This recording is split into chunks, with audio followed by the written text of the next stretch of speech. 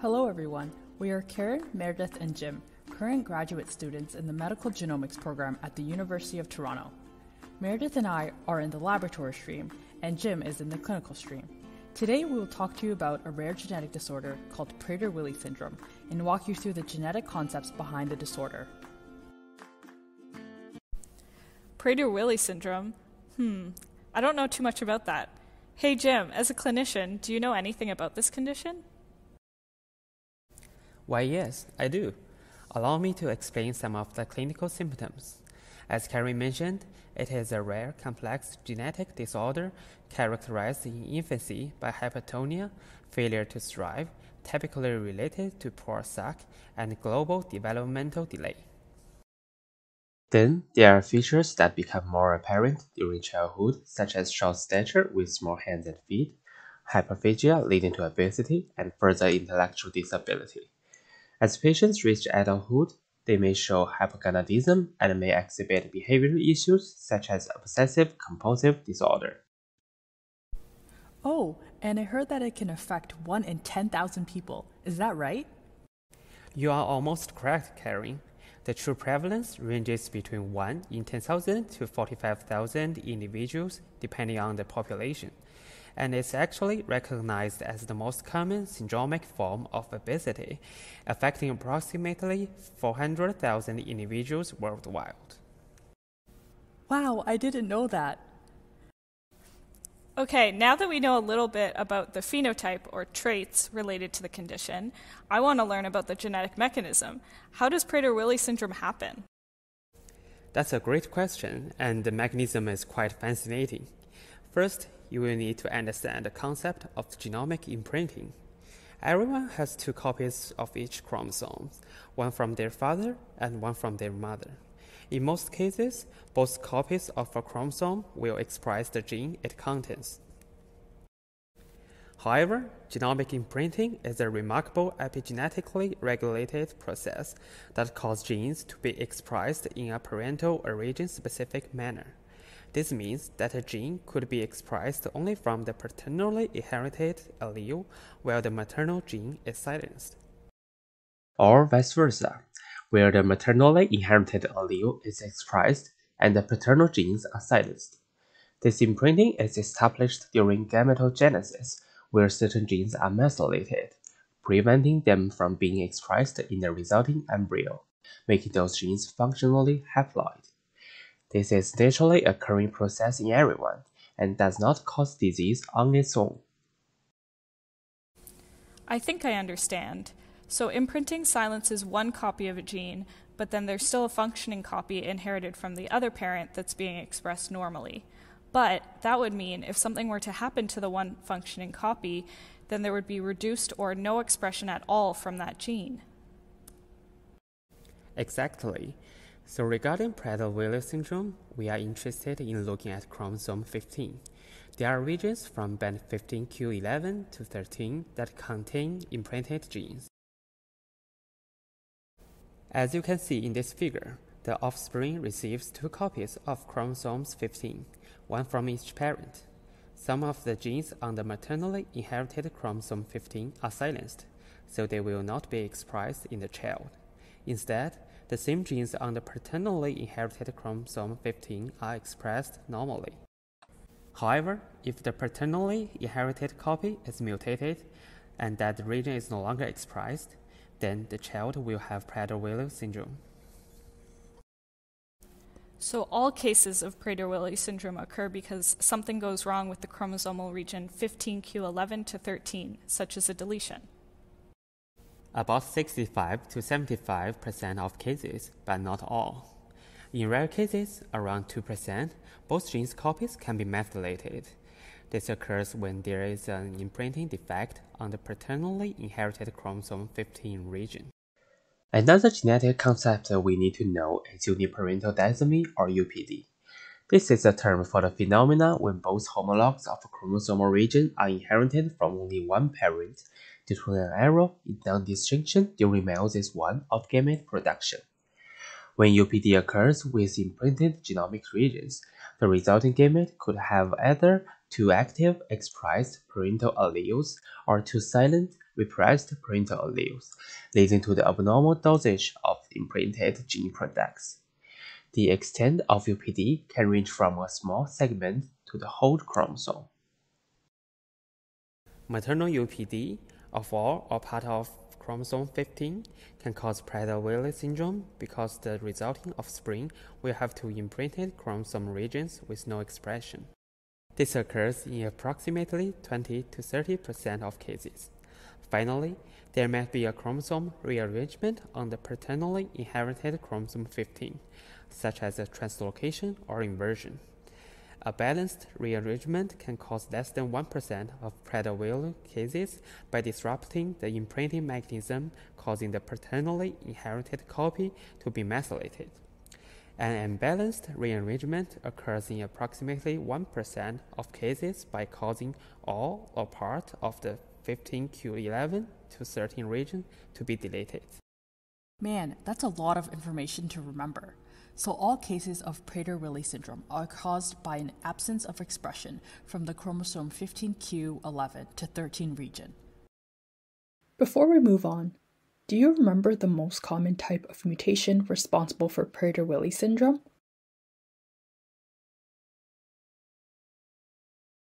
Deletions that include the imprinted region on chromosome 15q11 to q13 are the most common type of mutations found in patients. True or false? Prader-Willi syndrome is paternally inherited.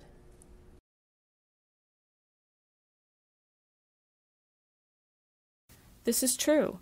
Although not always inherited, Prader-Willi syndrome is always caused by a missing, deleted, or non-functioning region of chromosome 15 inherited from the father. Most of these mutations arise sporadically during conception. Let's just review all the ways this loss of expression can occur. 65 to 75% of cases will be caused by deletion in part of or the whole 15q11 to 13 imprinted region on the paternally inherited chromosome. Approximately 20 to 30% will occur due to maternal uniparental disomy. 2% are caused by a paternal imprinting defect. 1% of cases are caused by an unbalanced rearrangement on the paternally inherited chromosome. And finally, less than 1% are caused by a balanced rearrangement on the paternally inherited chromosome. Wait, hold on a minute. I think there's another condition that has a very similar disease mechanism to Prader-Willi syndrome. Is that right? Yes, three distinct neurodevelopmental disorders are caused by deletions or duplications that occur at the 15q11 to 13 locus. Prader-Willi syndrome, Angelman syndrome, and 15q11 to 13 duplication syndrome. Each of these disorders results from the loss of function or overexpression of at least one imprinted gene. It depends on whether the mutation on chromosome 15 is from the dad or mom. As we just discussed, if the paternal gene is mutated, the patient will have Prader-Willi syndrome. On the other hand, a paternally derived copy of one gene for Angelman syndrome in 15q is also normally silent, which means if the maternal gene is mutated, the patient will instead have Angelman syndrome. This is another figure. We can see the offspring receive two chromosomes from both parents, and the gene from paternal chromosome is silenced. If the father gives the mutated gene to the offspring, they will be considered normal because the mutated gene cannot be expressed. However, if the maternal gene mutated, the offspring will have Angelman syndrome. The mechanism of Angelman syndrome is similar to that for Prader-Willi syndrome. First, a deletion of the maternal 15q11 to 13 is found in approximately 74% of individuals with Angelman syndrome. Secondly, paternal uniparental disomy is found in approximately 8% of the patients. Thirdly, imprinting defect is found in approximately 7% of the patients. Then, unbalanced and balanced translocation on the maternally inherited chromosome is another mechanism. Finally, a loss of function mutation of maternal UBE3A gene, which is also on chromosome 15, is found in approximately 11% of the patients with Angelman syndrome. Would you like me to now explain how to diagnose this condition through genetic testing? No, wait. Karen and I have done some research on the testing methods and treatment. Can we try to explain? Of course, go ahead. Okay, so the first line of testing would be a DNA methylation analysis. This would allow you to see whether there is abnormal parent-specific imprinting within the Prader-Willi critical region. Looking at methylation status alone can establish a diagnosis for over 99% of patients, but will not tell you much about the underlying genetic mechanism that caused it.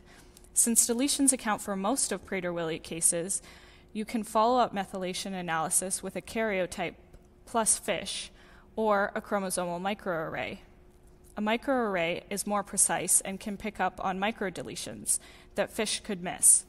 Alternatively, you could do a methylation-specific MLPA, which would detect the abnormal dosage and distinguish a deletion from maternal UPD or an imprinting defect. It can also determine the approximate size of the deletion. If there's no deletion indicated, then you could perform a DNA polymorphism analysis. This would require samples from both parents and will differentiate between cases caused by maternal UPD and imprinting defects. However, a lot of this has been replaced by combining a microarray with an oligo-SNP array, since this would find deletions and approximately 75% of the UPD cases by showing a loss of heterozygosity. Yes, sometimes patients must go through a series of testing before finding the underlying mechanism causing their disease. It can be important to figure out the precise mechanism because it can influence the recurrence risk. For most families, the risk is low at less than 1%, but certain cases, such as an inherited chromosomal rearrangement, can bring the risk up to 50%. Ah, I see. Karen, did you want to explain the treatment options? Yeah, for sure. There is currently no cure for Prader-Willi syndrome, but there are treatments to manage the manifestations. Some examples include using feeding strategies to prevent obesity and close supervision to avoid food stealing. This becomes difficult because patients experience extreme hunger and they only require 60 to 80% of the recommended daily allowance for healthy children. Clinical trials are in progress for medications for hyperphagia. Growth hormone treatments are available to normalize height, increase lean body mass, decrease fat mass, and increase mobility. Moving on, there are therapy options including early physical therapy, which can improve issues from hypotonia. There are education management options such as speech therapy and special education.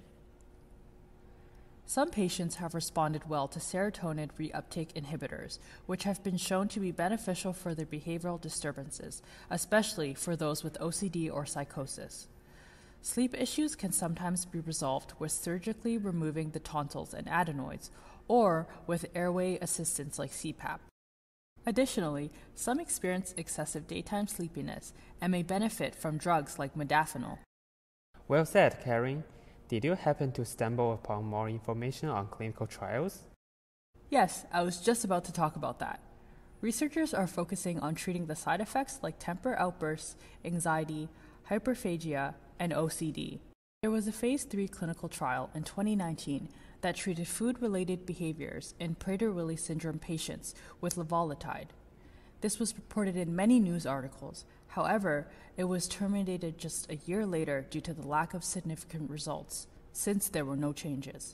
Currently, there is a phase 3 clinical trial that started in 2018 and uses intranasal carbetocin as a treatment for hyperphagia, OCD, and anxiety.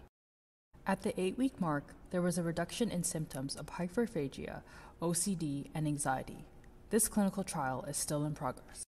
To test if you were listening, we'll ask another question. True or false? We are very close to a cure for Prader-Willi syndrome. False. Unfortunately, we're not close to a cure.